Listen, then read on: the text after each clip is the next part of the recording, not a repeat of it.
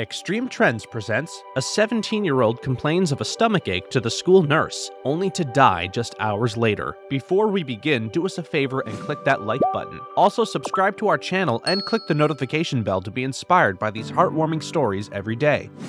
For many students, routine is everything. Caught up in an endless round of classes, assignments, and evaluations, one day blurs into the next. Before you know it, you're graduating. We depend on familiar routines to get us through the day. Life becomes predictable, and we feel comfortable believing that we know what to expect. But sometimes life throws unexpected curveballs. On just another typical Tuesday in Pearland, Texas, 17-year-old Joshua Gray was getting ready to go to Glenda Dawson High School after breakfast. His mother handed him his lunch, including the same sandwich he had preferred since kindergarten, turkey with the bread crusts cut off. The young man grabbed it and headed out the door to catch his friends, who would be driving him to school. Although the day began like any other, it would end in tragedy. Josh Gray seemed to be a perfectly happy, healthy, smart, funny, and social student who impressed his friends with a sense of hipster style.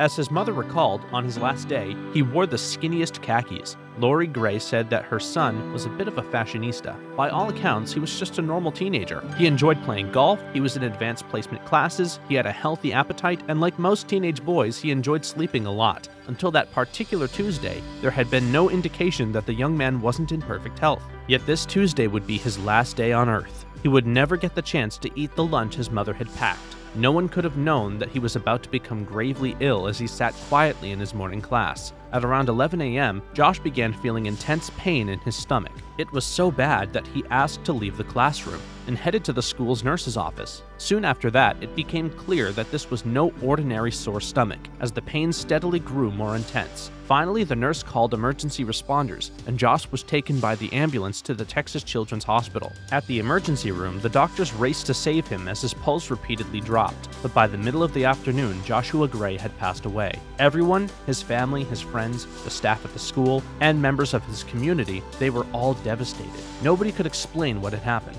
A healthy young student was merely attending class just like every other day. How could things have happened so fast? It seemed like a freak accident. As Lori Gray said, the family weren't given many answers at first. At 11:30, it's his stomachache. By 3 in the afternoon, he's gone. Family and friends could only speculate as they came together at his home that Tuesday night. They told stories about Josh's life as they gathered around some of his most cherished belongings: his collection of Beatles and Strokes CDs, his pictures of mallard ducks, a Kermit the Frog pillow, a giant-sized Darth Vader figure, and a rack overflowing with the many pairs of shoes he'd collected over the years. His friends remembered Gray as a fun, loving, and accepting person who loved people exactly as they were. His friend, Austin Hurst, told the local news that Josh loved everyone for who they were. Hurst said, "I'm loud and obnoxious. He loved that about me. I mean, he loved all of us for exactly who we are. And that was the best part about being with Josh. You could be you." The stunned and grieving community simply couldn't make sense of the teen's sudden death. Even representatives from the local medical examiner's office said that they've never seen anything like it in 40 years. Sadly, it seems as though there was nothing anyone could have done differently to prevent Josh's shocking and unexpected death. Further investigations revealed that an artery leading to Josh's pancreas had ruptured. Soon afterwards, the pancreas also ruptured,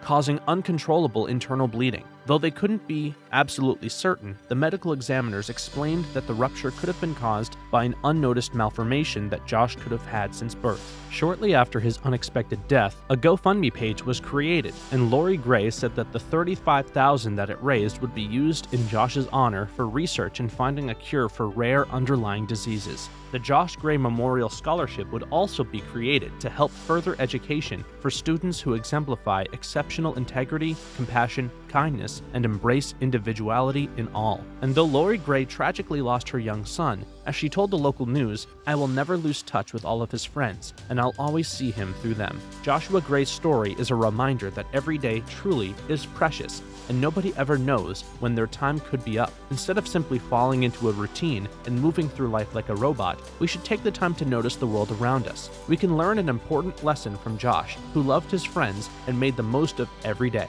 We should enjoy every day and love and appreciate those around us. Thank you for watching this fantastic story. Please tap one of the 2 videos on your screen for another amazing Extreme Trends story.